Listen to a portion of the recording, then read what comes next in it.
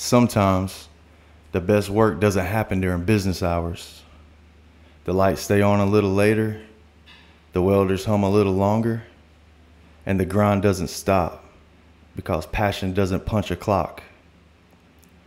Most folks would have packed it in by now, but not here, not tonight. We're finalizing the roll cage on the Tesla car we're building. It's not just another project, it's a vision we're bringing to life. Piece by piece, bar by bar, spark by spark. There's a rhythm to it, a flow you tap into when it's just steady hands, focused minds, and the quiet hum of determination. In these moments, it's not about how many hours it takes. It's about what those hours are made of. Focus, intention, respect for the craft. You're not just building something fast, you're building something that lasts.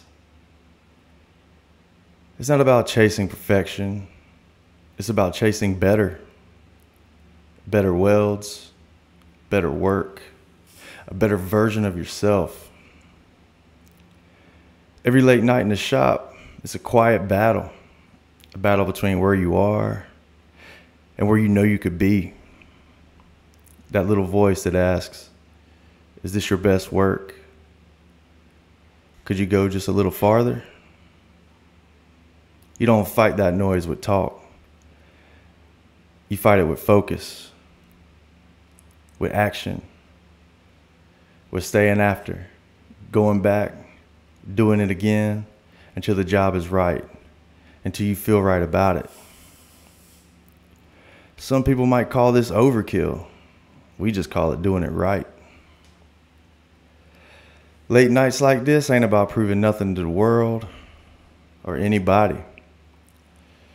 It's about proving something to yourself. Because pride doesn't come from praise. It comes from effort, from craftsmanship, from knowing you gave it everything you had, even when nobody was watching. That's what makes it top tier. It's not the name on the wall, but the work behind it.